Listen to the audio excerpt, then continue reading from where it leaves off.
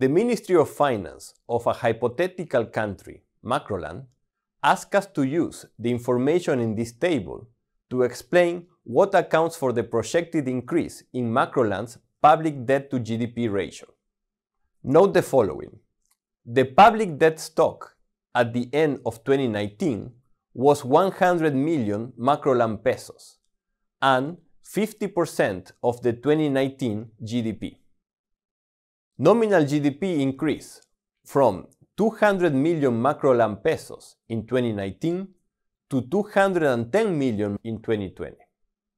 Thus, the nominal GDP growth rate is 5%, of which 1% is the real GDP growth rate and 4% is the GDP deflator growth.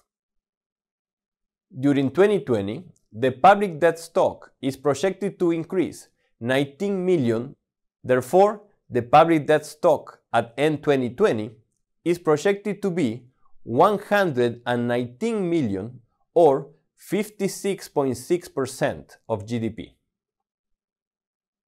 Thus, during 2020, the public debt ratio is projected to increase 6.6 percentage points from 50% to 56.6%.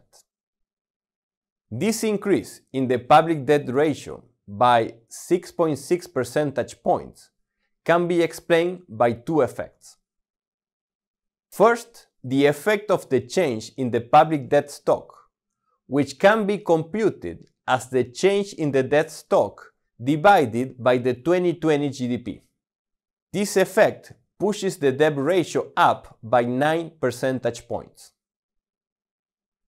Second, the effect of the change in nominal GDP, which can be computed as the 2019 debt ratio multiplied by the 2020 growth rate of nominal GDP and divided by 1 plus this growth rate.